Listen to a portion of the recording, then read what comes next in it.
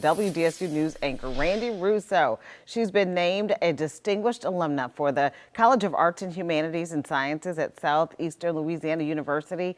It comes as the Hammond University is also marking its centennial year with homecoming celebrations all weekend. Looking good. Yeah, Randi. Congrats to her. Randi graduated from Southeastern in 2005 and started working here at WDSU shortly after that.